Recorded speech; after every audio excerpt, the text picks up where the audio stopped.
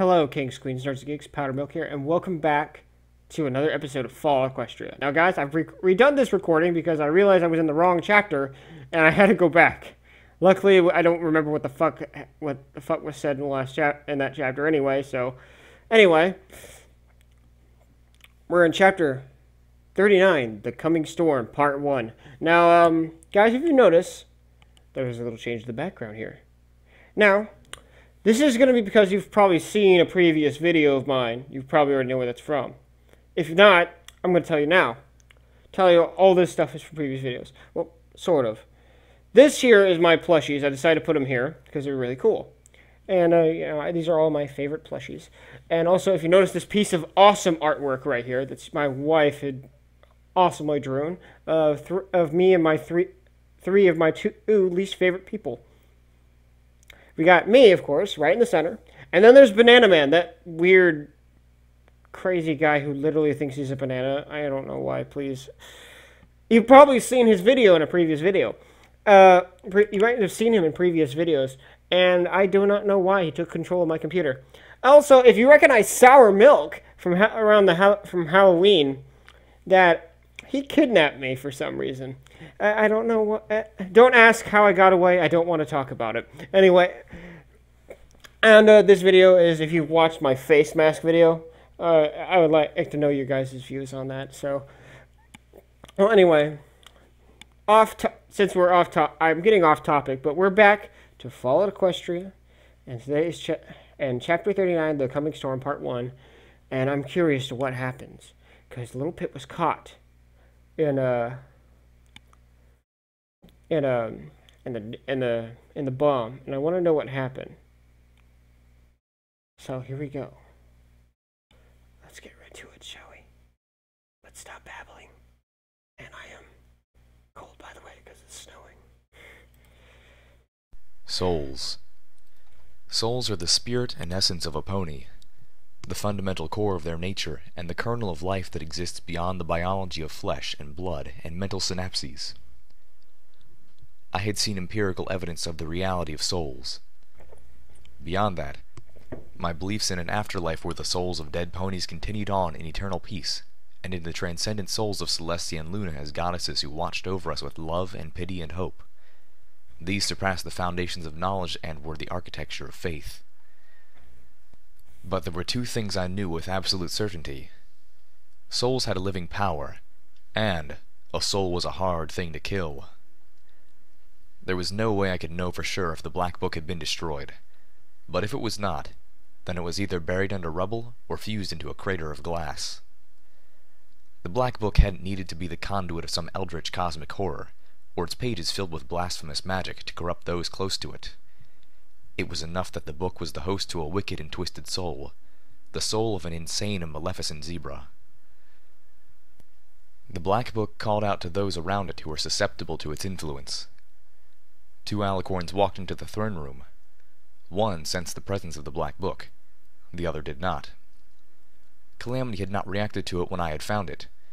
My other friends had been near it as they traveled with me. But it had sunk its barbed hooks into my mind, even before I had retrieved it.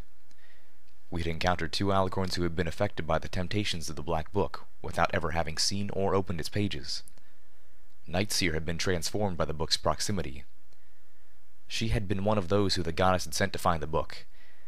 Did her telepathy leave her especially defenseless? Had the Black Book filled the void in her mind left by the absence of the goddess? I was vulnerable to it. My weaknesses, addiction, curiosity, and the shame of only having a single spell, all played to its strength. I'm seeing the Black Book as a salesman. Now, guys, now bear with me on this. I'm seeing the Black Book as a salesman, trying to poke at your prods and weaknesses. Using his slick tongue, trying to get into your mind, trying to get you to buy in, give in to what he is offering. I know the feeling because I've done stuff like this before, which I'm not proud of. But it was ways of getting things to get my way. Now, Most people would use this in bad ways. Some people would use it in good ways, like to get food for their family, or trying to get a better deal on a car, and vice versa. Them trying to get money out of you to buy this car. Stuff like that is what people normally do. That's how I see the Black Book. It was poking and prodding at all little Pip's weaknesses. The fact she only knows one spell, her addictions, the fact that she wants to be stronger for her friends, like anyone would. Do you want to be stronger for your friends? And that's that. So, anyway, back to it. Thanks. The soul of the Black Book had been particularly ancient and powerful. I had possessed the Black Book for less than 2 days, and it had already begun to tempt me. Clumsily, perhaps, at first. The book wasn't telepathic like the goddess. Most of the horrors in my nightmare I had provided myself. The book merely used the tools my fevered night terrors gave it. And still, I did not have the strength alone to withstand its first probing attacks. To be able to stand against that influence as it continuously tried to erode you away, to hold on to any part of yourself after years with the book, much less to take its twisted gifts and create something noble and good from them. That would take a level of moral endurance and fortitude almost beyond comprehension. Be unwavering. How often had those 6 ponies from the past, through the radiance of their souls, given me insights I couldn't have had myself, or allowed me to tap reserves of strength and will that I shouldn't have been able to muster. They had saved and guided me since finding Applejack in Old Appaloosa, their influence growing with each statuette I found. But it was only after I had brought them all together that they had been able to intervene on my behalf more directly. I believe it was no coincidence that Rarity was the first to appear. My mind and soul had ever so briefly become the battleground for 2 warring influences, one powerful soul of evil and madness against 6 shards that shone with the virtue of hope of Rarity and her 5 closest friends. The shards of the statuettes were not truly those of the ministry mares. I suppose they were more like Rarity's soul wearing perfect disguises, but they shone with the true nature of those other ponies. They burned with the love and compassion and virtue and nobility of each of the ministry mares in turn. They were interesting. So, my theory is on those statues. When making the spells, see, a soul jar, I believe, which was made of the shards of her soul, the soul could basically amplify any spell, basically. It would be able to put it on a continuous point. The way Rarity did it was so that way her friends could be represented in each of these. She put a spell, like a charm in a way, to put a spectrum in things. Think of a video game. You have an enchanted item. If you wear it, it gives you +5 intelligence or +3 strength. That's basically the idea of these items. You equip them in your items, and they give you bonus things. It's kind of like wearing the utility barding, in Fallout games to help you. Well, not utility barding, but the utility vault suit, which allows you to have more intelligence and repair and more repair and stuff. That's basically the same concept with these things. I'm putting video game logic. I've been playing a lot of video games lately. Sorry. were eternal, metaphysical images of the deepest, truest nature of those ponies, lit up like beacons, fueled by a shining piece of Rarity herself. Rarity, whose magical talent had always been in the shadow of Twilight Sparkle, must have seemed like easy prey to the zebra soul within the Black Book. It had been wrong.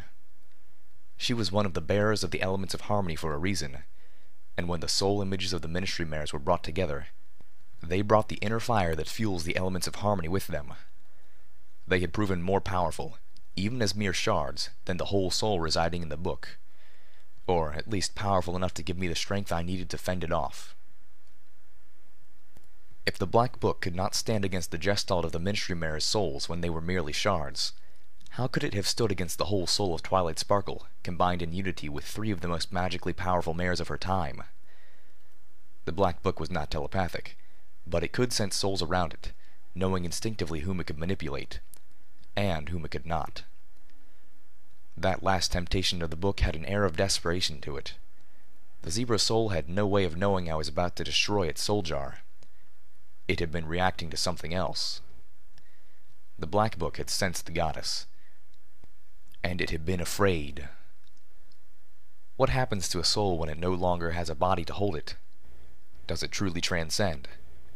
Does it spread out, no longer contained, like the hydrogen in a balloon that has been popped, until it is no longer truly a soul, indistinguishable from the environment?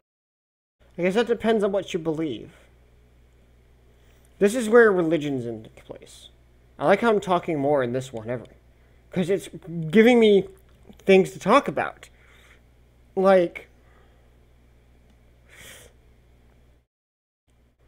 what happens to a soul when it's gone? Me, I believe there's a soul. It's what's making, it's not, but not the actual physical soul. I believe it's what an imprint of what your life is like. What an imprint of who you are. That's what I think a soul is. I don't personally believe that there's anything out there. I don't believe you go anywhere. I just think you live, you die, and go. But in this world, this is a different universe. There could be an afterlife in this universe. Yet again, we don't know what would happen to a zebra who invented this book. Is there a heaven and hell or some form? I know Tartarus is a place you could go. Hell, Celestia and them locked them away and locked people away there. Hey, look at Tyrek. He's locked away there. I wonder if he's still there. Yet again, this is before season 3, so you gotta remember that. So anyway, back. Environment. What of the souls trapped together in the horror that was the goddess? My goal had been to destroy the physical reality of the goddess and free the souls trapped inside. To allow Twilight Sparkle, Trixie, and the others the rest they deserved and had been denied. I had not expected the goddess to try to save her children, but I had not expected the impact of the 6 memory orbs either. By showing those memories to the goddess, I had awoken something in Trixie. The goddess had become lost, and I believe part of her was able to find herself in those memories. The star orb had been created for comparison. By showing that memory to the goddess, I had acted like Rarity's mirror had for Pinkie Pie. Just like I had hoped the memories of the balloon orb might stir whatever still remained of Twilight Sparkle. And what of my own soul? If I had died here, would Celestia and Luna welcome me, or turn me away in horror and disgust? I knew what I had done, and my soul was blackened from it. I had finally taken that step off the cliff. I had sacrificed my own morality and goodness to save the Equestrian wasteland. I was red-eye now, through and through, and there would be a price to pay for that. 38 minutes would have been plenty of time, but that time was never meant for me. It was time enough for Zenith and Calamity to escape. I had been willing to forfeit my own life. 38 minutes would have been enough for the alicorns of the goddess to have scoured Maripony, found the bomb, and disarmed whatever timer Red-Eye had constructed for it. But the Balefire bomb had never been in Maripony. 38 minutes was not long enough for the alicorns to have fought their way through the maze of Hellhound warrens and find the bomb hidden dozens of yards beneath Maripony's foundations. The Balefire bomb had gone off in a subterranean detonation directly beneath us. I awoke in pitch darkness. I felt sick, even worse than in days past. My body was hot. My mouth was dry. My stomach was twisted painfully, but there was nothing in it to heave. My body was covered in sweat. There was a crushing weight on my lower body that brought back memories of a nightmare, being trapped under a wall, crying out while I watched Calamity and Velvet Remedy walk away. There was a hiss from the darkness below. The floor beneath me slanted away. I would have slid down into that hissing blackness, but I was pinned. My pip-buck was clicking slowly. For a few terrifying minutes, I had no idea where I was. Then, I remembered the bomb. remembered running for the safe room, bucking the emergency button. I didn't recall a whole lot after that. My memories were a jumble. But I did remember feeling the almighty thwomp from somewhere underneath of us. The feeling of the whole room being thrust upwards as the bomb annihilated everything above it. A brief moment of weightlessness, and the rush of falling. Click. Click. I turned on my eyes toward Sparkle, wondering when I had turned it off. A dozen warnings flashed across it. The safe room had survived 2 megaspells, one almost point blank. But there was a microfracture somewhere in its protective walls, and radiation was leaking in. Considering how hot it must be outside, the fact that I was alive and the room wasn't an unbearable oven spoke amazing praise of Twilight and her ministry.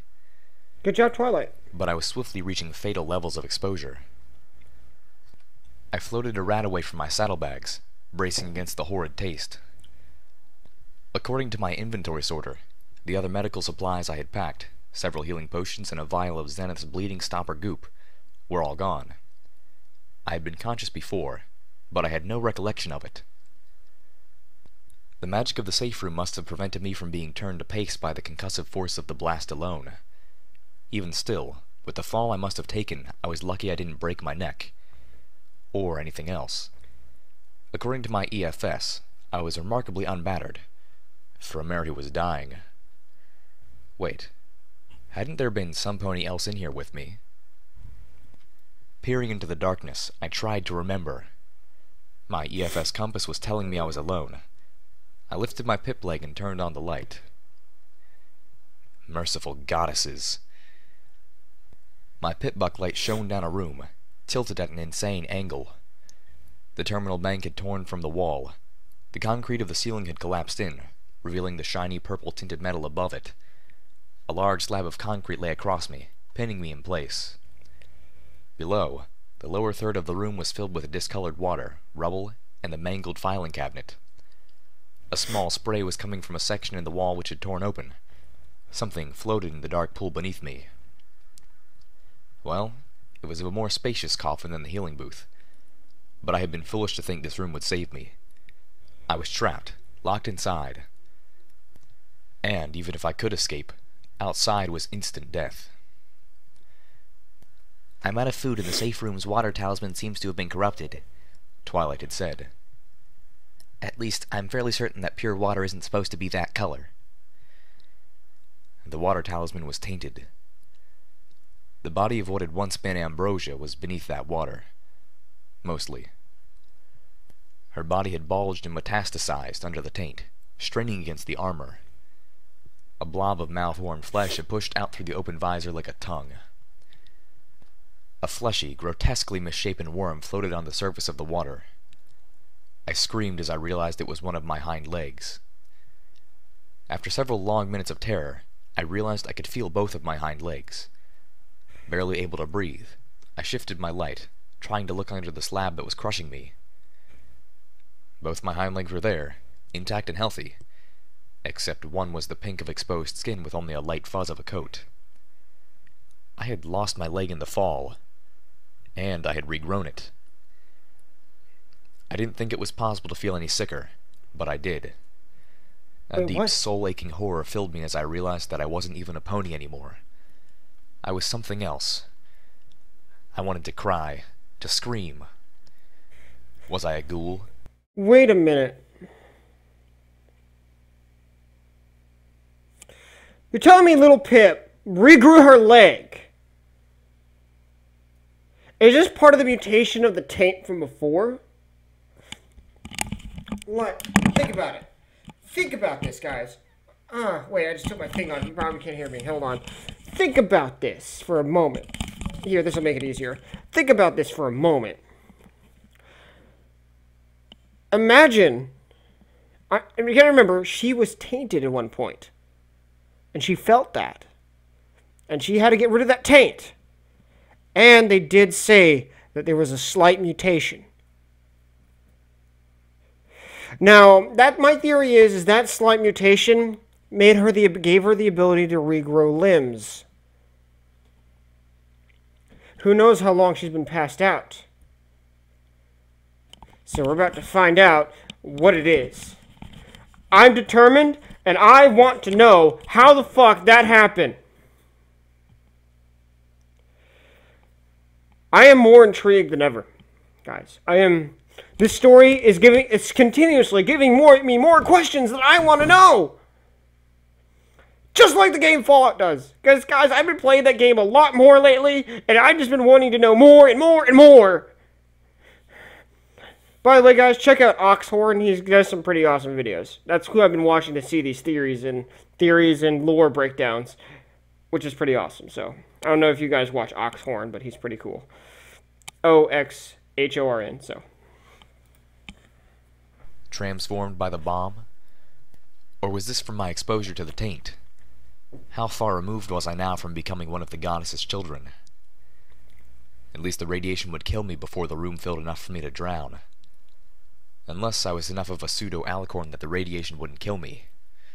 I prayed that it was. Please, please, Celestia, I beg you, have mercy on me. I turned off my light. It was better not seeing. Something wrenched the safe room. The concrete slab scraped against me as it shifted, drawing blood. The wounds were already closing as I tried to brace myself, worried that the slab might slide off. Then, I felt the whole room lift, soaring into the air. The tainted water washed over me as the room righted itself. The misshapen flesh blob that had once been my leg washed up against me. I screamed in horror at the slimy touch of my desecrated former flesh. God. A violent grinding filled the air, and the metal shutters over the windows pulled away, revealing a purple-tinted sky of clouds filled with blowing ash. The armored glass shattered, the razor-sharp shards hovering and then whisking away. My pip-buck began to click rapidly. Oh, shit. Somewhere above, I spotted the dark silhouette of a wagon and a glowing light of green and gold. For a moment, I thought it was Pyrelight. But then I realized the glow was coming from a Pegasus. Had my friends come to rescue me? How? And at what cost? Oh, Calamity, I thought, weeping without tears. No. What have you done? But something was wrong. A purple glow enveloped me, a second floating the slab off my leg as I was levitated out through the obliterated window. The Super Alicorn, her coat a dark purple to the point of black, stared at me with glowing eyes as she casually tossed away the safe room, performing telekinesis that would have overstrained me with effortless ease. The clouds above seemed awfully close. I glanced downward. We were very, very high. Below, the second crater of Splendid Valley glowed in the aftermath. With a beat of her wings, she flew up level with the wagon above us, bringing me with her. I realized at once that the wagon was not the Sky Bandit, and that the glowing Pegasus was not Calamity. Ditsy-do? The super irradiated ghoul grinned happily at me, a sickly golden-green light emanating from her mouth and around. You told me... Oh, so, okay. I'm gonna guess that Ditsy-do got caught in the bomb again and became a glowing one. Her teeth. The creatures of radiation do not merely heal in its presence. If they absorb enough of it, they grow stronger, more powerful. Ditsy-do had come into Splendid Valley looking for me. She had saved me. She and... The Super Alicorn set me on the front bench of the Absolutely Everything delivery wagon, right behind Ditsy-do. Without the glow of her magic, the purple tint vanished from the sky, traded for a sickly green. Purple.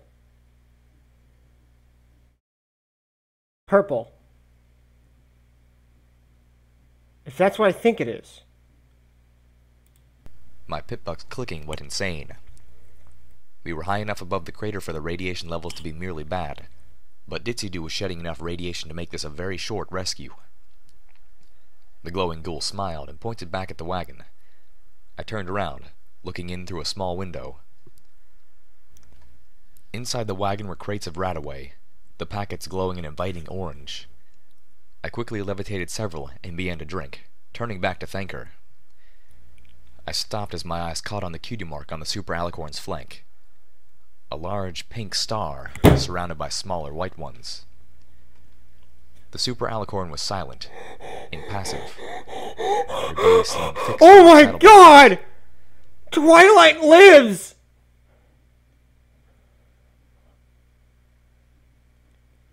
Ah! Ah!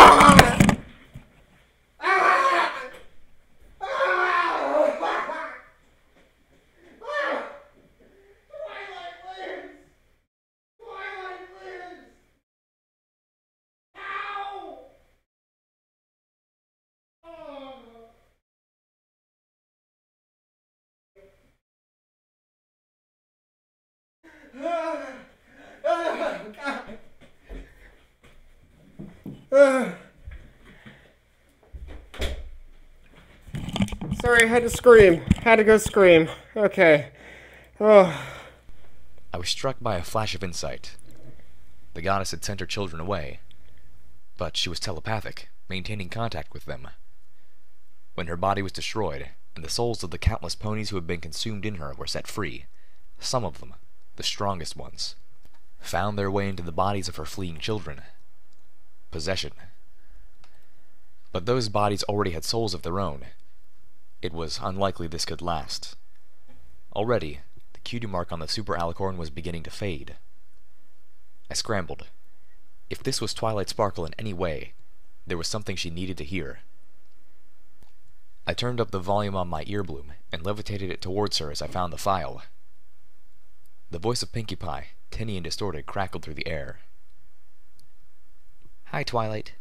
It's me. I mean, I have you with me now, so you'll kinda be with me anyway. But it's not the same. I want the real Twilight Sparkle. I want my friend back. Please? I'll do anything. The super alicorn had hovered, seeming transfixed by the sound until the message ended. Then, wordlessly, she turned and began to fly away. The cutie mark on her flank was already completely gone. Twilight, wait! I cried out after the disappearing alicorn. Star Sparkle is still alive, and Spike. But whatever part of Twilight Sparkle my words might have once been able to reach were now gone.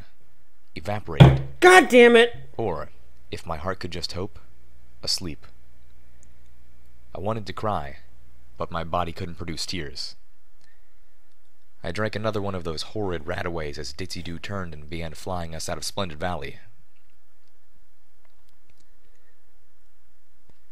Ditsy-Doo brought the wagon low as we reached the edge of the valley.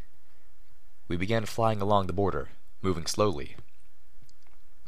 We were searching for something. I wanted to ask what, but Ditsy-Doo couldn't speak. What did you do? What did you just do? The voice of Ambrosia fluttered through my mind. I fought to remember. I told her about the bomb. I was sure of that.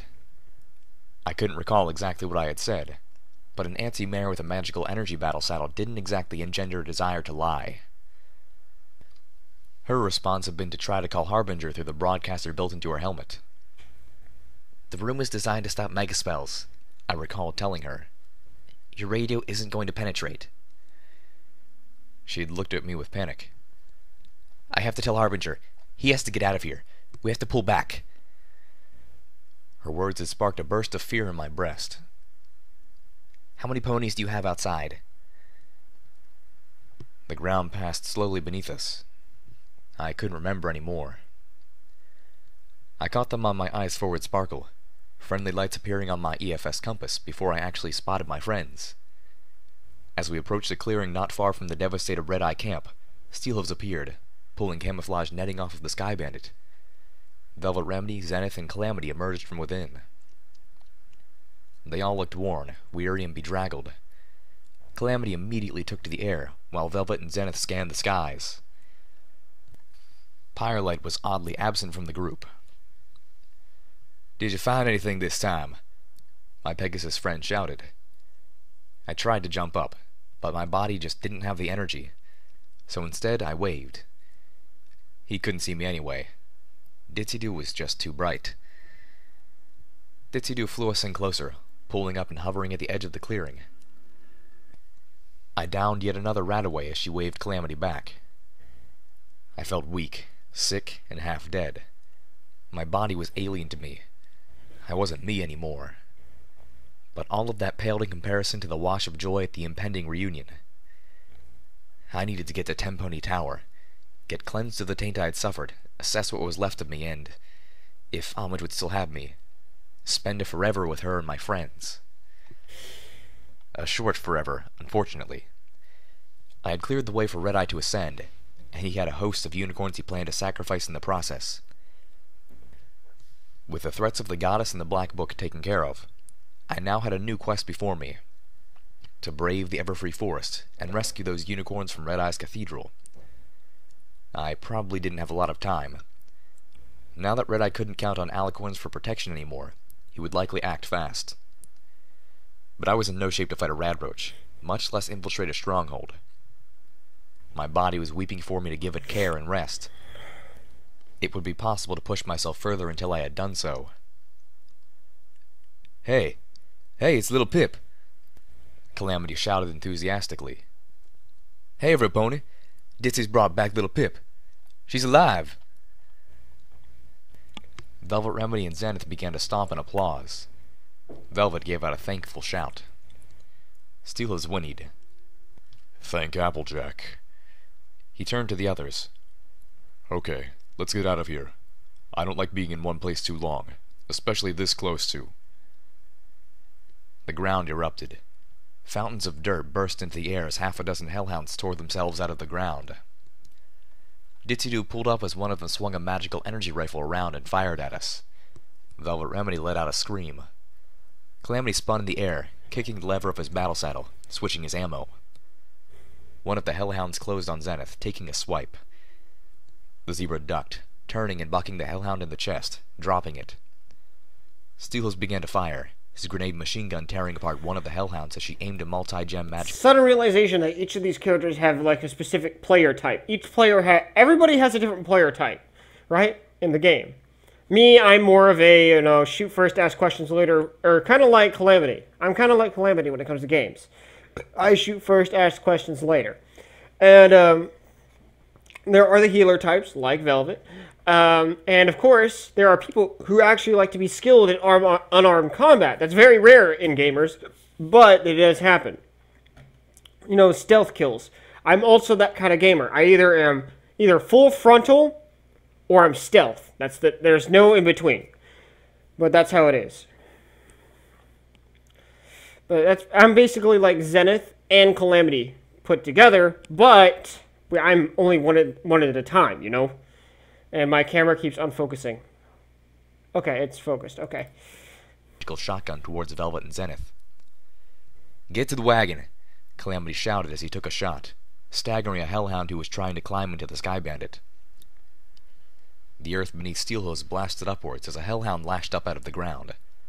The hellhound's claw slashed in a long arc, slicing through Steelhooves' armor. Steelhooves' armored body fell to the broken ground with a heavy thud. His armored head rolled a few yards away. The world stopped. The battle still raged. What? But it was someplace far away. All the color and sound seemed to mute, leaving just me, No! the beating of my heart, and the slow rocking of Steelhooves' head. Steelhooves was dead. A cold, wet chill ran down my body. There was no coming back from that. I'd seen Zenith decapitate a Canterlot zebra, but the little pony in my head was shaking in denial. No, she insisted. There will be an ugly warping sound, and he'll be right back with us, just like always. Steelhooves was dead. I couldn't move, couldn't feel, couldn't breathe. My mind was locked up, the gears jammed. No! My thoughts No! weren't going to give me a moment to process, No! much less grieve. The hellhound who killed Steelhooves stepped forward, skewered his claws through Steelhooves' helmet, then spun and hurled the armored head of my companion, trying to knock us out of the sky. Ditzy-Doo dodged, and Steelhooves' head slammed against her wagon next to me, splintering wood. The impact cracked his helmet's headlamp. Something snapped inside of me. My horn burst with light, layer upon layer of overglow, brighter than even Ditzy-Doo. The hellhounds were surrounded with light as they shot upwards into the sky, all of them, higher and higher until they were nothing but dark specks. Then, they weren't visible at all. Steelhooves! Velvet screamed, dashing to the fallen headless body and wrapping it in her forelegs. All the others turned, eyes wide as they realized we had lost one of our own. Thud. The ground shook as the first hellhound fell out of the sky. The mangled, broken body oozed on the ground. Seconds later, the rest of the hellhounds joined their companion on the ground. Do you even know what balefire is? Another flash of memory tugged at me as we approached New Appaloosa. We were flying low, moving quickly. Zenith stood on the sky bandit, watching the clouds. I got the impression we should be walking, but my condition was far too severe for me to even try the journey. "Ain't safe to fly no more," Calamity called out to me, flying as close as he could to the absolutely everything wagon without suffering Ditzy exposure.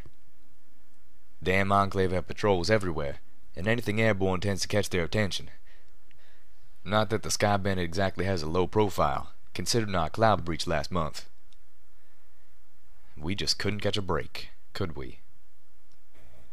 "You sure it was Harbinger you saw back in Maripony?" Calamity asked as we began to slow. That's who he said he was, I called back, hating how much effort it took to shout. "Damn. I figured this had to be big when a whole regiment of the Enclave descended on Maripony. Zenith and I barely made it out of there. But you're telling me we blew up a member of the Enclave High Council? I could use one of your creative swears about now, little Pip." Calamity frowned. "Congratulations. We just declared war on the Enclave." Ouch. But even as I grimaced, I realized that the Enclave had shown up knowing that Red Eye was plotting against the goddess. If anything, they would suspect he had been behind the bomb, and I had been his agent. Which, on a very real level, was absolutely accurate. From the Enclave's perspective, Red Eye had just declared war. I could see Pilot circling above the city, a single bird of prey. She let out a hoot as the two wagons landed, Ditzy-Doo setting down a little distance from the sky wagon. Pilot dove out of the air, disappearing into the town. Maybe he got out? I offered weakly. Now, so far as I know Little Pip has been, physically changed and all, in multiple ways. She has the Pip Buck fused to her arm now, but now she can regrow limbs, which is interesting. So what does that mean? But the one thing they didn't notice is that no one has ever said anything. Has Little Pip have any other than the foreleg thing?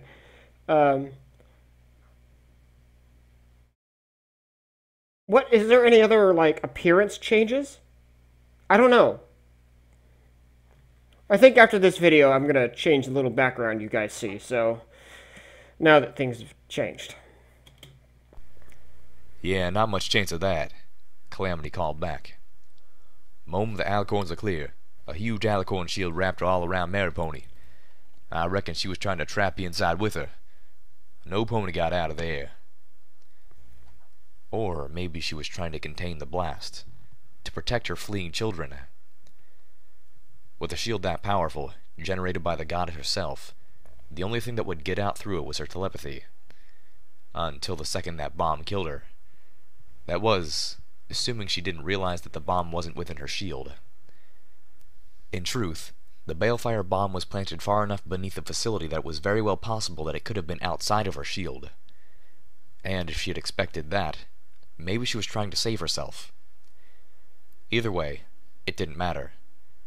The megaspell augmented balefire had proven greater than the goddess's power. "It's magical fire," I had offered, answering Ambrosia even as I realized I really didn't know what balefire was, other than green and radioactive. "It's bottled necromancy-enhanced dragon's breath," Ambrosia had told me. The magical disintegrative type of dragon's breath that can send you someplace else. In the case of Balefire, probably straight to hell. Based on the possession of the Super Alicorn, who had probably been a normal Alicorn until Twilight Sparkle flew around the new crater in Splendid Valley, searching for survivors. Ambrosia's guess was almost certainly wrong. But the concept was still chilling. Something Rarity had said struck me. I even tried to have Spike burn it. All that did was send it to Princess Celestia. I remembered thinking of Spike roasting an Enclave pony inside her armor. It was horrid and sickening to witness, but I felt a little better about it if I could imagine he was sending her soul straight to Celestia. Which led to the hurting reality of the body being carried inside of the Sky Bandit. Should we have Steels cremated? Would Spike be willing? "We can't stay here," Calamity said, the normal cheer gone from his voice. He looked at Ditzy-Doo. "None of us." Ditzy-Doo nodded sadly. She dropped one of her chalkboards and wrote on it. "Is this permanent?" "Nah, I reckon it should bleed off just like when Pyrelight soaked up in the Philadelphia crater," Calamity assured her. But Pyrelight took days to return to normal, Velvet Remedy reminded them. Her eyes were still wet and puffy with tears. She had been riding with Steelhooves' body and head, keeping watch over it. And Ditzy-Doo had taken far more radiation than Pyrelight did. It could take weeks. The sweet ghoul mare looked panicked. She quickly erased her chalkboard and wrote, "Silverbell," in large letters. Velvet Remedy nodded, smiling sadly. I'll stay here and watch over her for you. "You can't," I said, speaking up finally. "We're not allowed inside of town." Zenith looked up in surprise. "We are not?" she asked, her exotic voice betraying her own depression. "When did we offend this town?" "It was before your time," Calamity said. "Back when it was just Little Pip, Velvet, and me." "Well, then I am not barred, it would seem," Zenith asserted. Turning to Ditzy-Doo, she too smiled gently. "It would be a pleasure to watch Silverbell for you while you have to be away." Ditzy-Doo forgot herself, swooping up to the zebra and giving Zenith a twite, albeit squishy, hug. Zenith stiffened but bit back any response. The ghoul Pegasus swiftly backed away, writing sorry on her chalkboard. "Hey, look, Ditzy," Calamity offered. "I might know we could get some help. There's a mare up in Friendship City who's been researching radiation and its effects on creatures. If any pony can help you shed this off quicker, it'll be her." Ditzy smiled brightly, one of her eyes rolling upward as she visibly fought her urge to hug Calamity right now. "Why don't you travel with us for a spell?" Calamity offered. "Ain't safe to travel alone, and we're headed that way, ain't we, Little Pip?" 10 Pony Tower. I nodded, realizing we couldn't cremate Steelhooves' body. He wasn't ours. Fetlock first. We have to take Steelhooves back to Stable 29. The massive gate to New Appaloosa rumbled open. The Griffin bodyguard whom I had seen with Ditzy-Doo before flew out, Silverbell scampering after him.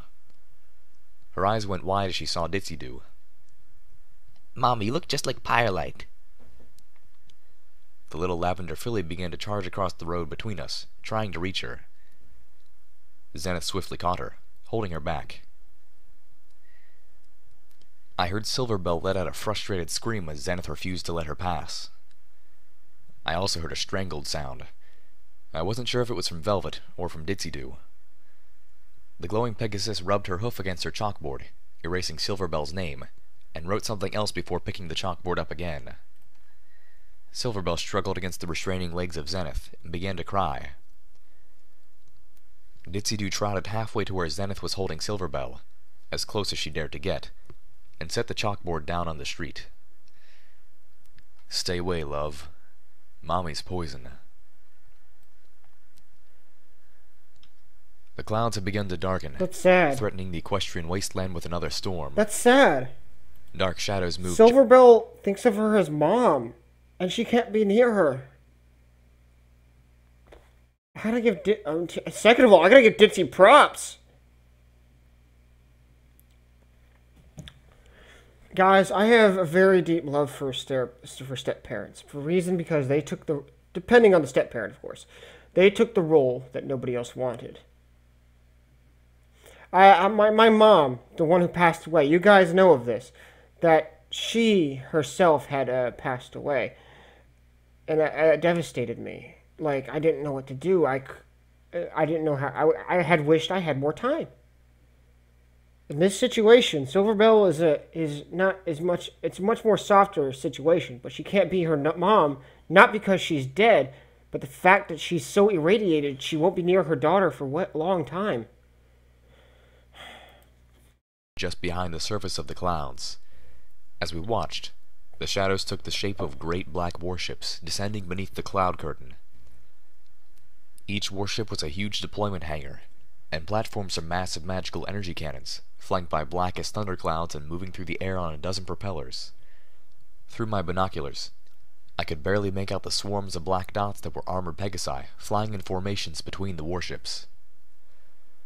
Raptors, Calamity announced grimly, watching as the warships descended lower, alternating course slightly. Like the Pridwin?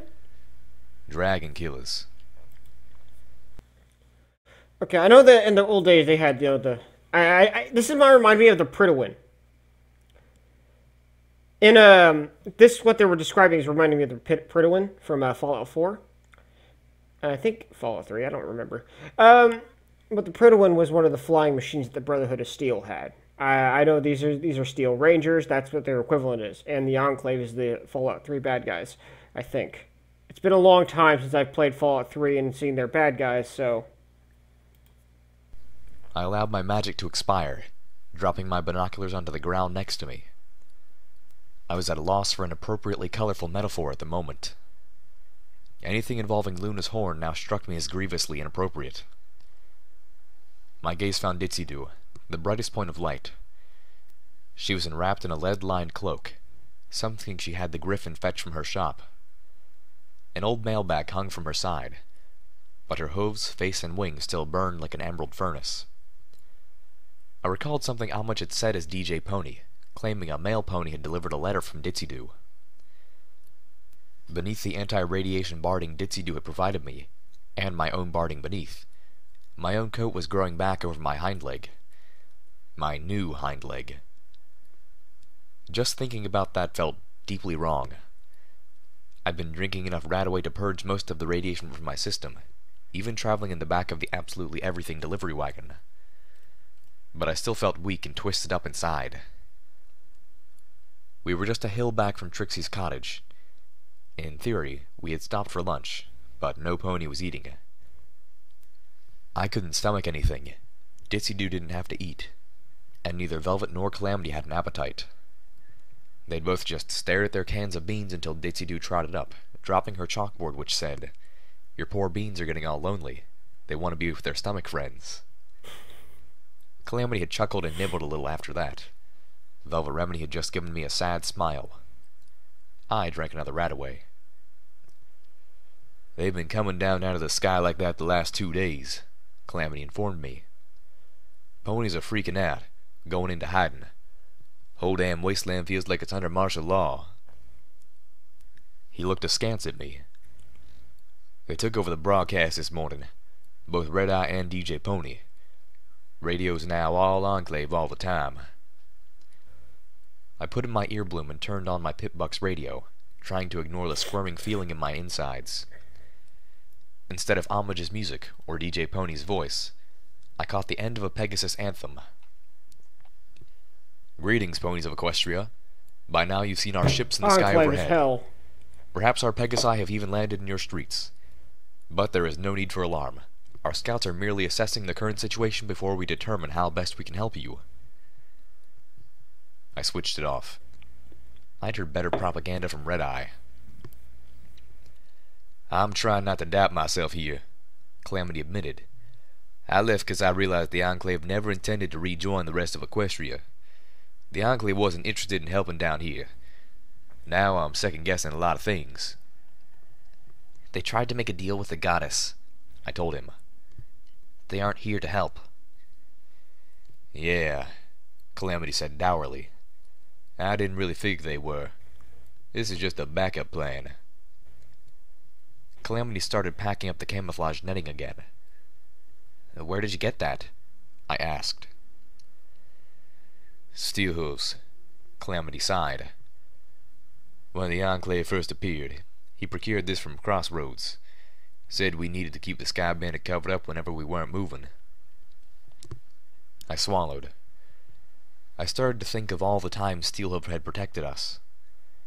But I just ended up thinking about his voice. That deep masculine rumble, kind of like Flutterguy's voice, Watcher had claimed.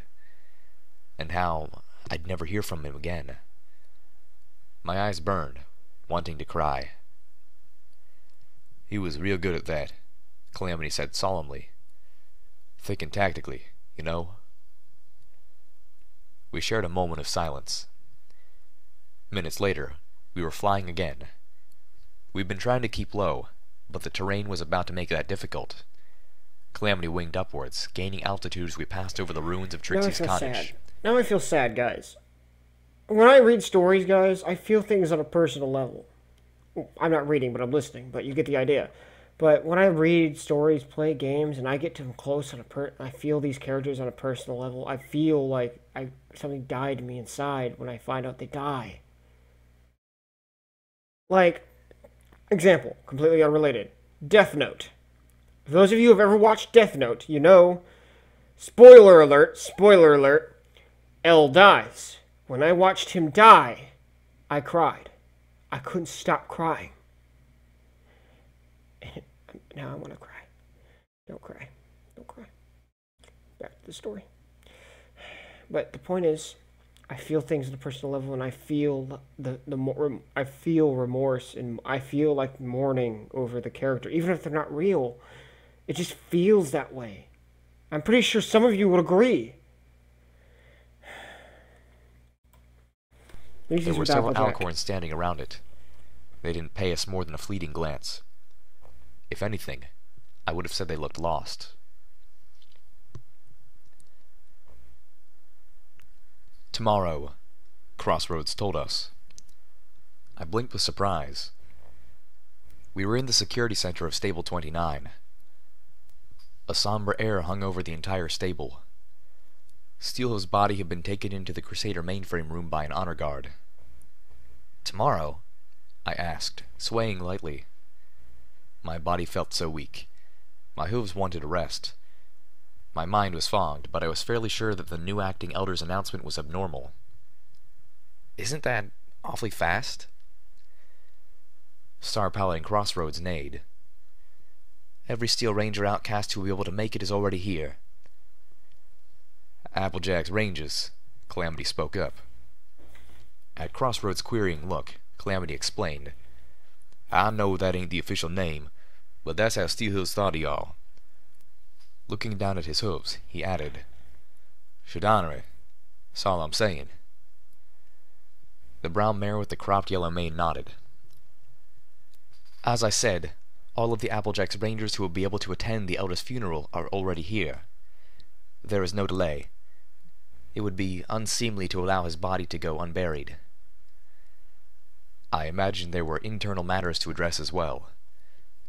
Steelhoofs had been the leader and symbol that all these Rangers had rallied around. With him gone, Crossroads had to act quickly to keep the Rangers from falling apart. Every pony seemed to expect Crossroads to step into the role of Elder.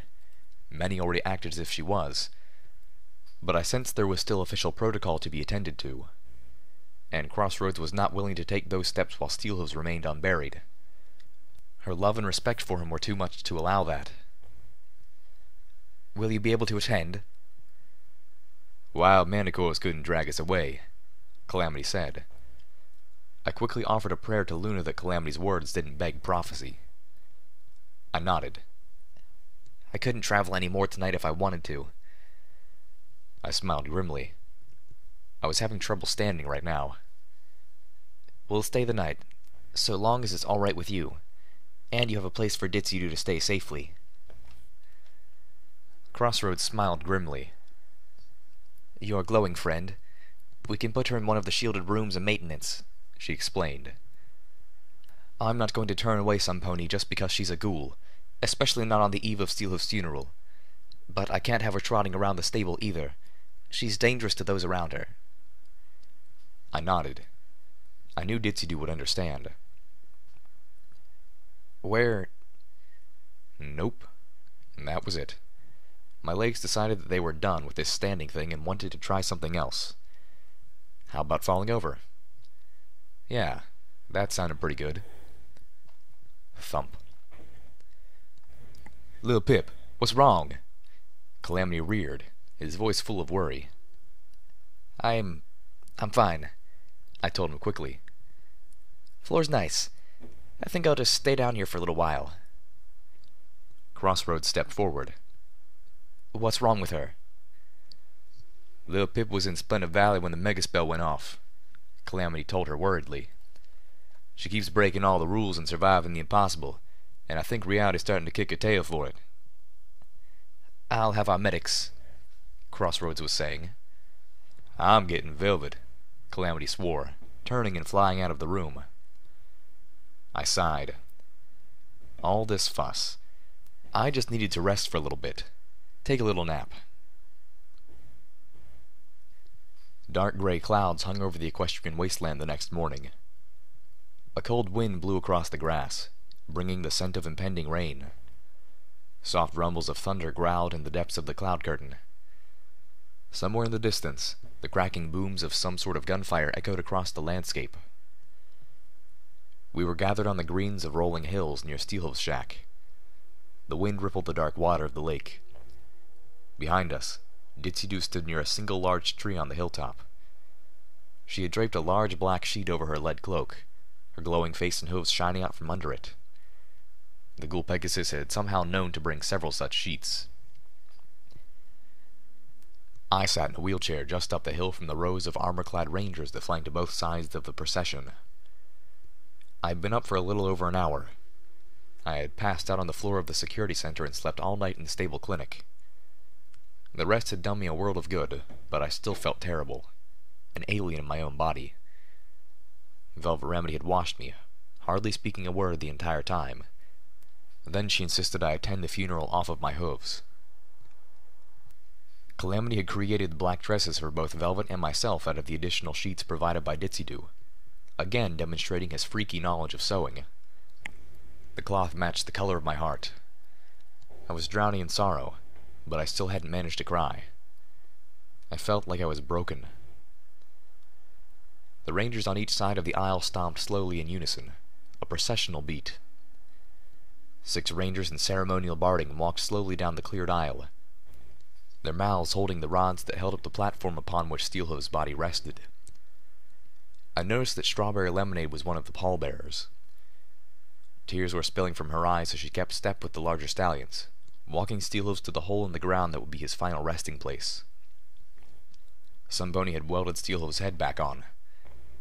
Somehow, that was what got me the most. My breath caught, then came out in shudders. My whole body began to tremble, racked with sobs. Velvet Remedy reached up Hoof and held me gently. She had been crying softly since we left Stable 29, and most of the trip here yesterday. Now, she comforted me while the dam inside me broke. My eyes burned fiercely. I still had no tears, but my whole body did what my eyes could not. Star Paladin Crossroads stepped forward as the pallbearers reached the pit. She began to say the words she had written the night before, words spoken on Steelhoof's behalf. Applejack's Rangers, Crossroads began. That's what Elder Steelhoof's called us. My mind drifted as Crossroads spoke. I went back to when Steelhoof's first began traveling with us. So, why are you still with us? I had asked Steelhoof's.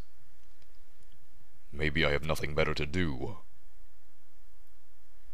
Lived through more than any of us could possibly imagine, Crossroads was saying. He survived more than we could fathom, and through the centuries, his heart never strayed from his love and commitment for a single mare. I doubted him. He kept his motivations, like his feelings, close to his chest. I remembered with pain that there was a time I considered bucking him to the curb. I follow you because you're a better pony than I am. And you remind me of some pony else. You honestly strive to help and protect these ponies. I believe she would have approved of you." He'd said that when I called him into question. "I haven't been faithful to my oath for a long time. But at your side, I can be again."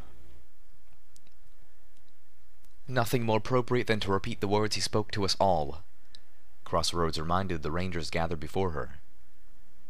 "In the words of Steelhooves, I call on you to stop and consider your oath. Consider where you are and what you are doing.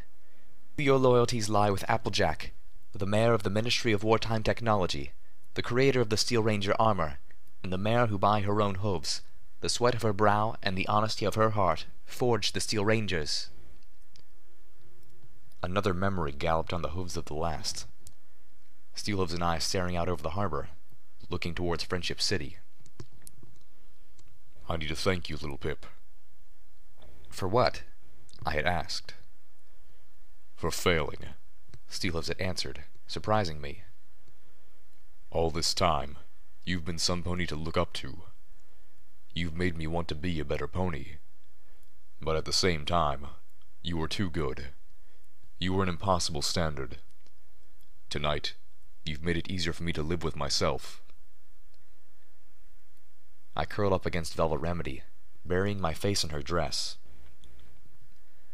Applejack was put in charge of the Ministry of Wartime Technology because she was the bearer of one of the elements of harmony, and the ruler of Equestria recognized the caliber of that. Do you think it was her virtue and her soul, or the jewelry on her neck that made Applejack a bearer? The mayor who was soon to replace Steelhooves continued to speak his words with the reverence they deserved. "Today, you must choose with whom your oath lies." Another memory surfaced, filling me with fresh pain for my friend, and for all he had lost. "It's better that my children never knew me." Steelhooves had been a haunted pony. The shadows of his past, his sins and mistakes, all pressed down on him. "I'm sorry, little Pip. I did everything I could to make them believe taking Stable 2 was a mistake. I have been for decades. But after you showed up, and they realized there was still a functional stable down there." I had been so angry with him, even though he had tried his best. Part of me had wanted to kill him on the spot. He didn't resist or fight back. Instead, he had stepped up, become the better pony he had wanted to be. "Thank you, Steelhooves," Zenith had said, "for helping my daughter's village. I know it must be hard for an old soldier to help Zebrakin." Applejack would have wanted her rangers to protect all good people, not just ponies. He had struggled with his own prejudice, and was finally beginning to overcome that too. He had taken steps on a path to recovery that he would now never be able to complete. I tried to remember the last thing I heard him say, a warning urging us to move, but the words themselves slipped from my memory. Instead, the actual words I clearly remembered my friend speaking were, "The rest of you can go on ahead if you wish, but Applejack would not want her Steel Rangers to ignore a cry for help." "Carry on in his name and in his memory," Crossroads said, concluding her eulogy.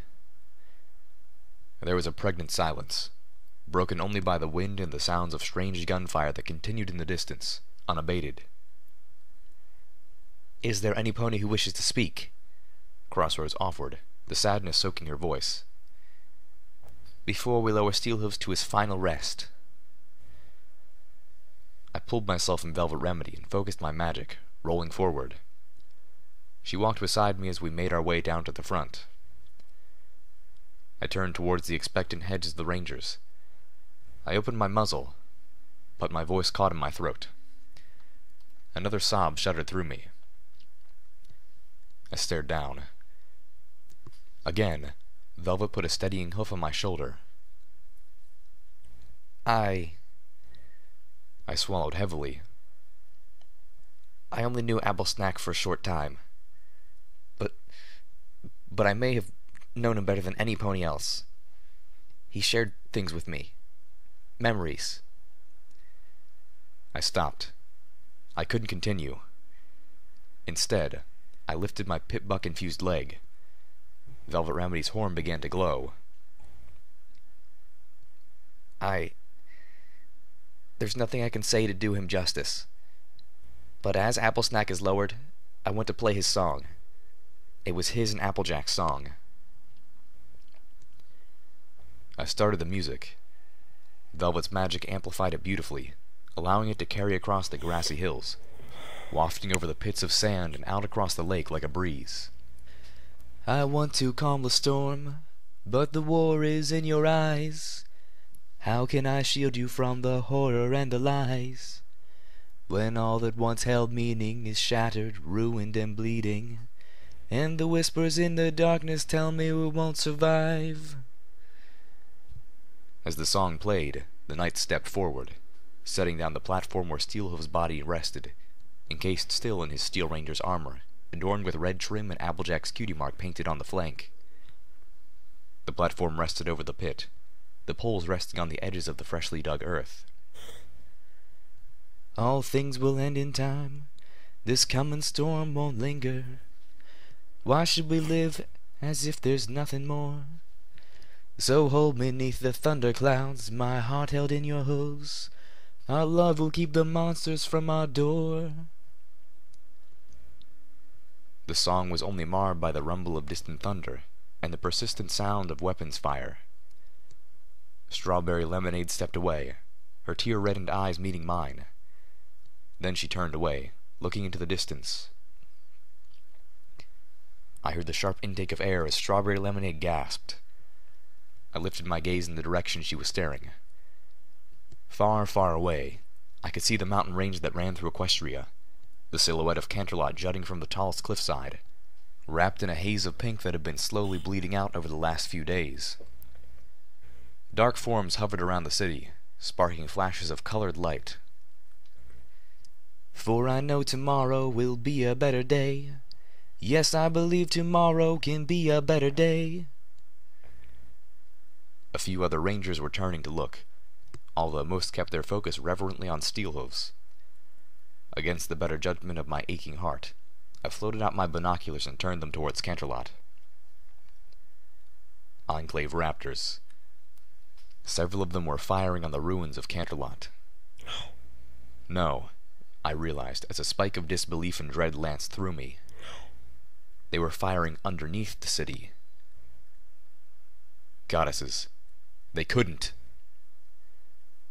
But even as I thought the words, the reinforced supports beneath the royal city gave away. The city above shifted, white towers cracking and breaking apart as the whole of Canterlot crashed down the mountainside. The rumble echoed over all of the equestrian wasteland, almost indistinguishable from the rest of the distant thunder. A black pit swallowed my heart. We'll come back for her, I had promised. Until then, she's safe here. My last promise to Steelhoof's. And now, I would never be able to keep it. The Enclave had just destroyed the Canterlot ruins, casually killing every pony in Stable City. No. The wind cut into my mane as I stood before the grave marker that one of the ranger ponies had already created. It was a beautiful, stately marker fashioned from a large chunk of polished rose granite that had been scavenged from the Fetlock Chamber of Commerce. Red and gray, Steelhoof's colors. Here rests Elder Steelhoof's Applesnack, forefather of Applesnack's Rangers, forefather of Applejack's Rangers, steadfast, enduring, unwavering, a true friend. Calamity stood beside me, Velvet Remedy just behind. Saneth should be here, I noted mournfully. Yep, agreed Calamity. She's here in spirit, Velvet Remedy reminded us. I looked down at the base of the gravestone, and the special holder that had been fashioned there. Why? She ain't the only one, Calamity said, following my gaze. In that special niche rested the orange statuette with the blonde mane and tail, which I had told Crossroads that she would find in Steelhoof's shack. The words "Be strong" were barely visible where the base was set into the granite. His little pony would watch over him forever. The spirit of Applejack would never leave his side. I rolled slowly down the hall of Stable 29, my thoughts filled with shadows and regrets and pain. I'd failed Steelhooves. He was dead, and I had failed him. He'd only asked one thing of me. He'd asked me to save just one pony. Instead, I had left Star Sparkle in Canterlot, and now she was dead. I wondered if the Enclave even knew they had wiped out a village of ponies. If they had bothered to check before they started their attack. If they even cared. I reached the end of the hall and looked up at the lit banner above the door. Vinyl scratch. I lifted a hoof and clapped it against the door. "Velvet?" A voice drifted from inside. I want to be alone. "Velvet, please." I knew she was taking the loss of Steelhooves hard, but I had really begun to worry when Calamity had told me she had locked herself in Vinyl Scratch's room. It's time for us to go. I said I wanted to be alone. She shouted from behind the door, making me flinch. Velvet. Something was wrong. Even more wrong than I knew. Don't tell me. Velvet, please, talk to me. I heard the door unlock. The metal slid away with a pneumatic hiss. Velvet Remedy was standing there, looking wrecked, a cross expression on her face. Her horn was glowing. You don't want to talk to me right now, little Pip. Now go. I focused, beginning to roll inside. She telekinetically threw something at me, hitting me in the chest.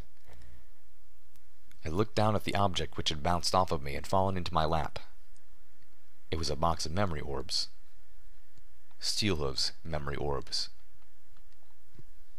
You knew, Velvet said firmly, but surprisingly without accusation.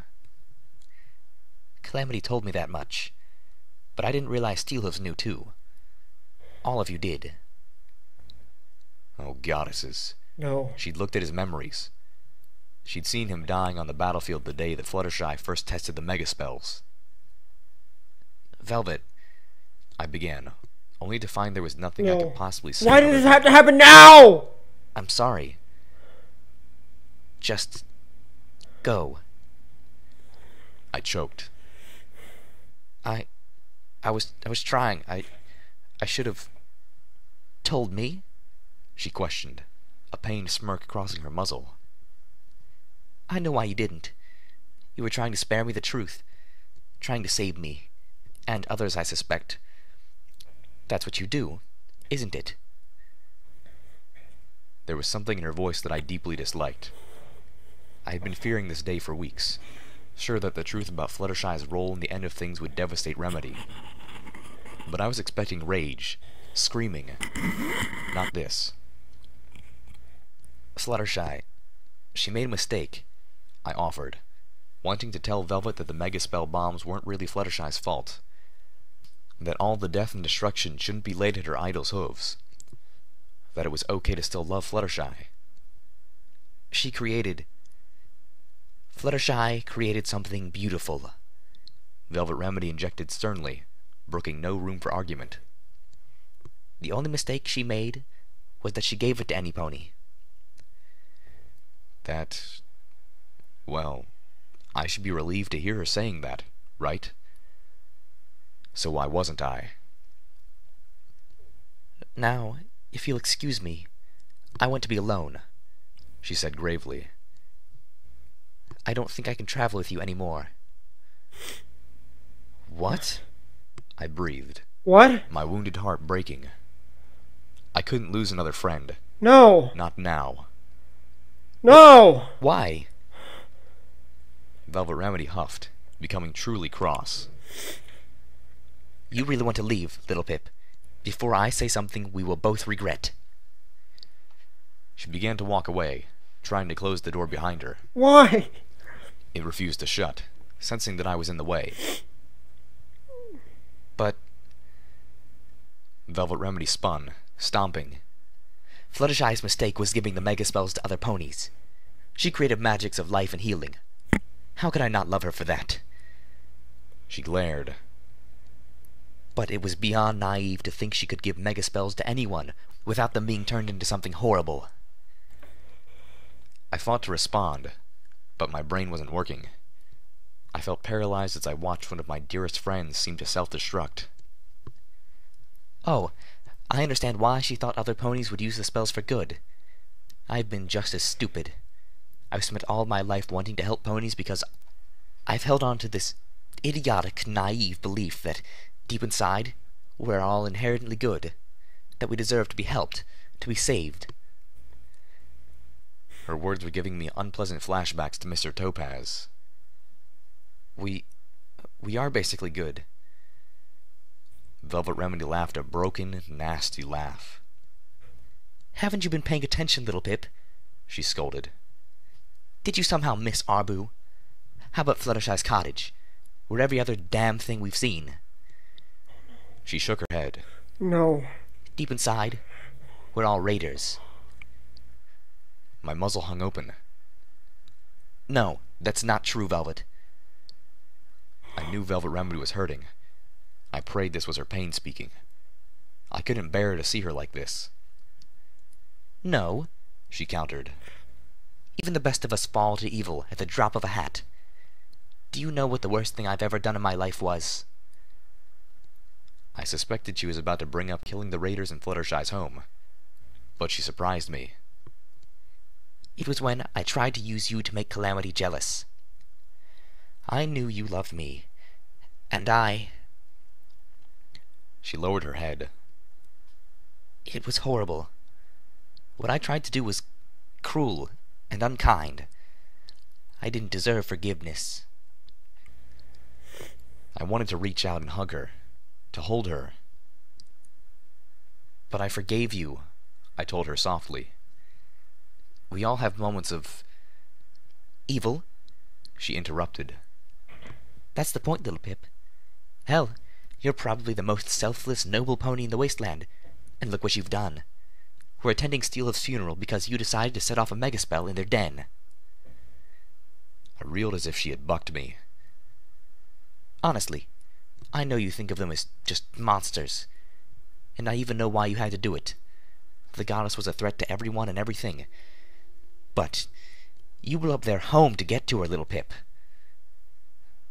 Oh, goddesses. You massacred all those monster families with their little monster children. Her tone was sad Please and stop. without malice, Please, but each no. word slammed into me with the force of a sledgehammer. Honestly, what did you expect them to do? Roll over? Play dead? She looked directly into my eyes. Steelhoofs is dead because of what you did. My whole body went numb. And the worst part is that it was the right thing to do. All of this. Steelhoof's death. It was all my fault. No, please. And you're the best of us, little Pip. She reached up and pushed me out of the doorway with a hoof. I'm not coming with you, little Pip. I can't help save the wasteland if I can't believe the ponies in it are worth saving. The metal door slid shut between us. I fell out of my wheelchair and curled up on the floor, hurt beyond the telling of it. Finally, the tears came, and they wouldn't stop. Calamity came looking for me. I didn't want to move.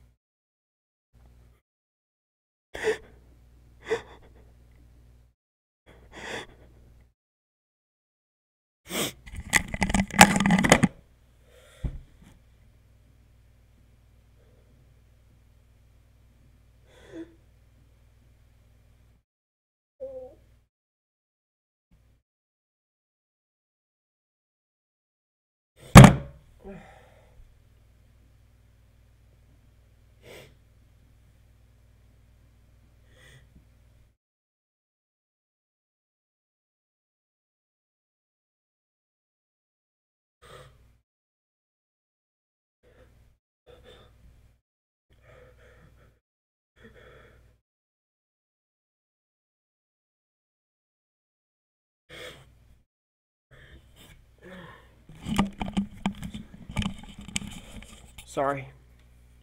I needed a moment. I just wanted to die. I did this. I did this. I moaned, unable to cry anymore.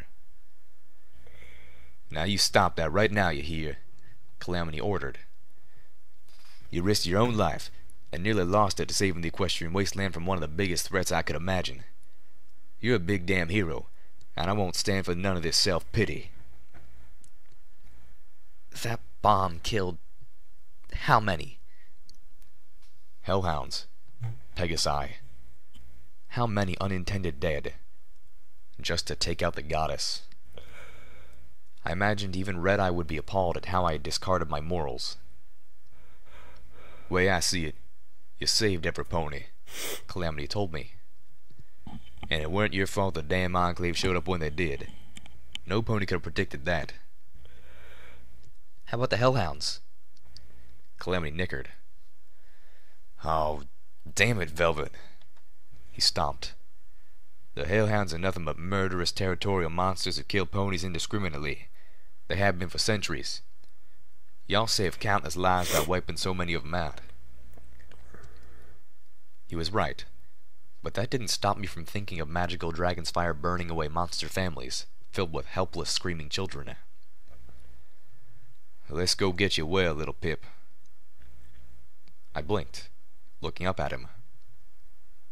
You're coming with me?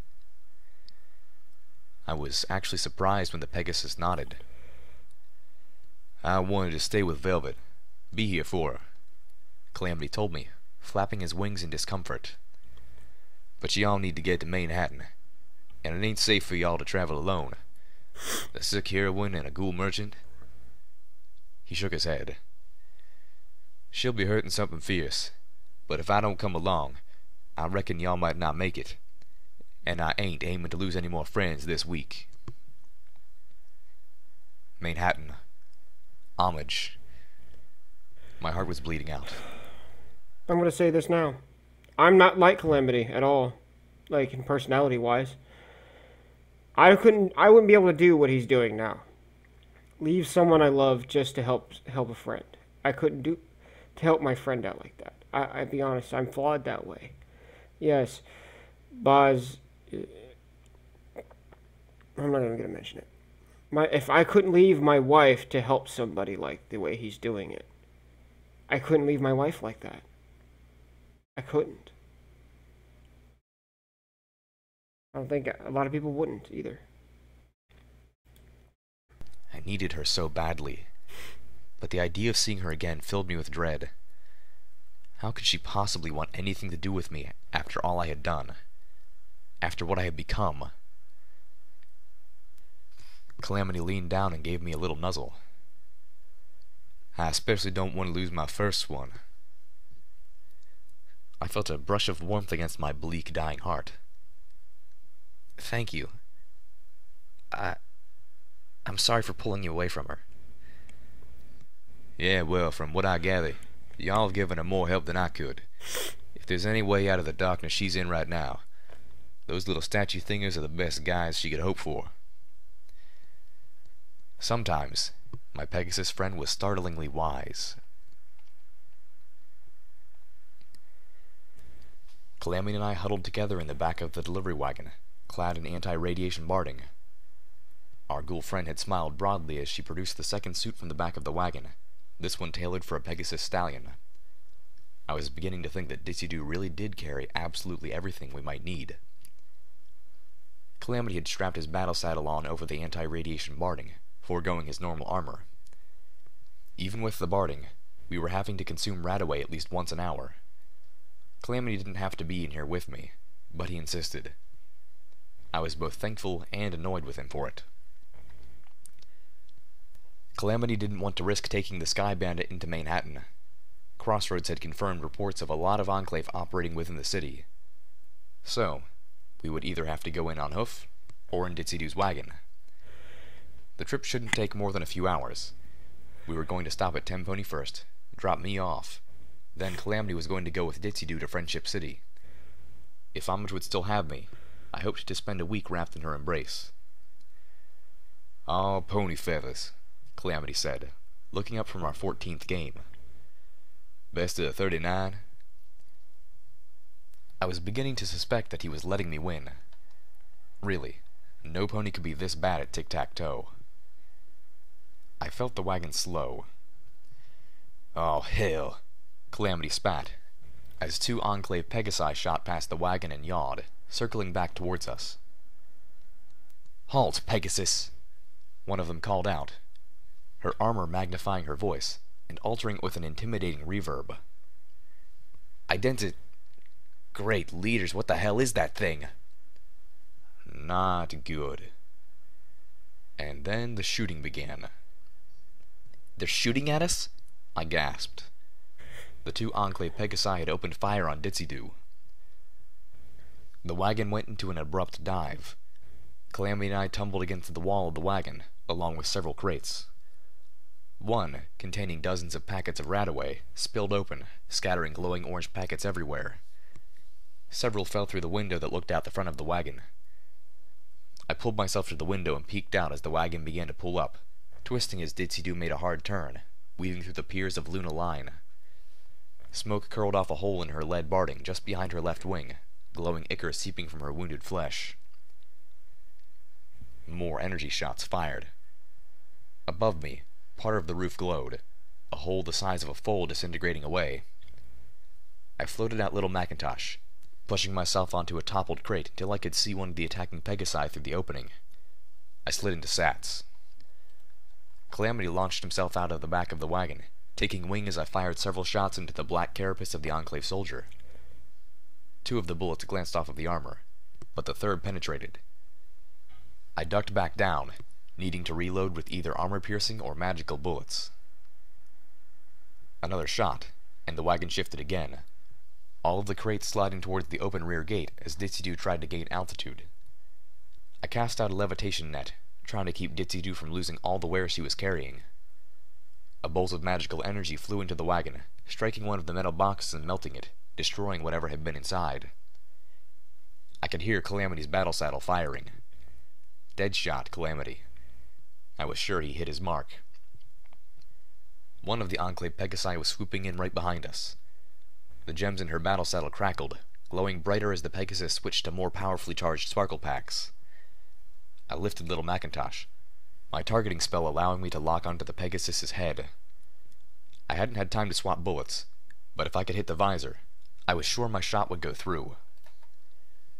I was thrown back violently as Ditsy-Doo suddenly came to a complete stop. The chasing Pegasus tried to pull up, but slammed jarringly into the back of the wagon's roof. We started moving again as the black carapace-clad Pegasi dropped to the ground, unconscious. I was cleaning up the crates, levitating them in order when Calamity flew back in. "Sorry, little Pip, but I couldn't bring myself to kill the fellow," he said, his muzzle etched in a grimace. "I grounded him with a shot through the wing, but we're likely to have more trouble from that lot." He looked away. "I used to be one of them soldiers." I understood what he was saying. "You want to talk about it?" Calamity shook his head. "Not right yet. Let's get you better first," he said, looking for time. "But, yeah, I reckon I'm gonna have to talk about this, and sooner rather than later." "Oh, it just keeps getting better," I groaned, as we spotted the Enclave array on top of Tempony Tower. Ditsy-Doo veered away, looking for a safe place to land, someplace out of sight. We would have to approach Tempony on hoof. Or, more precisely, I would. The Enclave presence in Tempony meant that this was no place for either of my Pegasi friends. A memory resurfaced. "Open it back up!" Ambrosia had yelled, ordering me as the antenna-like weapons of her battle saddle had glowed threateningly. "You open this room right now, or I swear by the council I'll teach you what it's like to melt." I couldn't. I had tried to reason with her. "I'm just as trapped as you are. This room can only be opened from the outside." And, based on the videos I had seen on my first trip to Maripony, only by the goddess. That was all. Just a flash. a fragment of those 30-plus minutes I was missing. Ditsy-Doo landed in the darkened mouth of a crumbling chariot wash. She unhitched herself from the wagon, digging a healing potion out of the mailbag slung on her side. Ditsy-Doo, Calamity, can you wait here for me? I asked plaintively. Just a few hours, in case I can't get in, or in case something goes wrong. In case Homage kicks me out. Ditsy-Doo nodded swiftly, then dropped her chalkboard and wrote a single word. Muffins? I smiled. If I can get Homage to make some, absolutely. A few minutes later, I was walking through the rubble towards Tenpony Tower. The building seemed much more imposing from street level. You know, it towered upwards. I'm going to say this now, to be off topic here. Tenpony Tower is the same thing as Tenpony Tower, right? That's the joke on it. Which is ironic, because Tenpony Tower is an evil place. Because in order to actually gain residence there, you have to blow up... Oh, I'm so sorry. Excuse me. You have to blow up Megaton. In the game, that's what you have to do to get residence there. It's the only way to do it. Building anywhere close to its size rising out of the graveyard of Manhattan like a lighthouse, serving as both a beacon and a warning. My hooves trod between emptied cans of food, old campfires, and a dozen other reminders that part of Red Eye's army had camped around this tower, cutting it off from the rest of the Equestrian wasteland, and threatening to destroy it with a balefire bomb. The very same balefire bomb I had talked Red Eye into sending to Splendid Valley so I could use it to kill the goddess and destroy the Black Book. And to kill countless others, including Steelhooves, in the act of it. The thought clawed at my heart. The little pony in my head wept silently. I stopped, leaning against a giant S, one of the more intact letters which had come crashing down from the face of the building. I wasn't breathing right. I wanted to collapse again, and I couldn't tell if it was from the sorrow threatening to overwhelm me, or the weakness that was racking my body. They felt like one and the same at the moment. Ahead, I saw the main entrance to Tenpony Tower had been armored over. The whole lower floors were barricaded with a yard of magically fused rubble. The only way in, other than the roof, was through the 4-star station above me. I had known this, of course, but it didn't make the idea of levitating up to the station any less exhausting. I looked upwards, and saw the black insectoid form of an armored Enclave soldier striding across one of the tracks above me. With a flick of my hoof, I turned on the MG Stealth Buck 2, and became invisible. What do you mean she's not here? I cried as I followed Lifebloom. Lifebloom led me through the secret parts of Tenpony Tower. What? Places that neither the citizens of the tower nor its new armored-clad guests knew of. I mean just that, little Pip, Lifebloom affirmed. The Enclave shut down her broadcast. Apparently they have the ability to override whatever any of the rest of us are doing with these towers. But it'll still be my project, right? Rainbow Dash had asked. It'll still be the Ministry of Awesome. The Enclave didn't control the central hub for the Single Pegasus project, but they controlled who knew how many Ministry of Awesome hubs above the clouds. And Rainbow Dash had assured that the Ministry of Awesome had overriding authority. I knew my Homage. She wouldn't stand for being shut down. She would see the truth got out if it killed her. When did she leave? I asked, worried more for her now than I had been when Tenpony Tower faced Red Eye's bomb. That, at least, I had been in a position to prevent. Yesterday morning, just a few hours after they took control of the airwaves, Lifebloom told me, as we reached the chamber where he would purge the taint still trapped in my body. She took a bunch of those override devices like the one she gave you for the Philadelphia Tower. She said she had an idea. You go, Homage. I whispered, wanting to cheer for her, despite all of my worries and fears. Oh boy. Well, I guess that's it for this episode, guys. Well, Anyway, guys, this was a very big doozy episode, and I'm looking forward for this coming storm part 2, guys, oh boy, guys, I cannot wait. There was a lot that happened in this episode, and I'm sorry for the emotional scene you guys saw, but I did love this chapter. It had a lot to it. Well, anyway, guys, I'll catch you guys later, and stay nerdy, my friends. Bye.